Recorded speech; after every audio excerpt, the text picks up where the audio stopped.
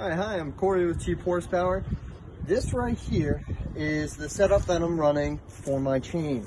So as you can see, get a good angle on this. This is the tensioner that I've put on here. I get these online. These are actually like tensioners for jack shafts that you would normally see on like a Baja 200.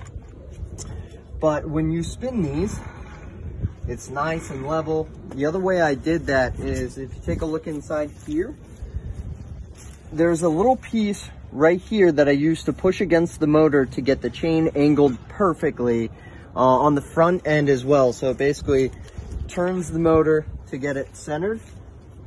So these work great. Now, if you take a look at both tires, this is what I mentioned before. This is an open differential. So if I spin one wheel, only one wheel spins at a time. So it's an open diff, which is a little better for cornering. A lot of people thought this was a solid axle. It's not, but I actually like that because, like I said, it's going to make it better for turning. It's not going to be as drifty, but it is going to be something that I can use. So very excited, almost done here. So I'll see you in the next one.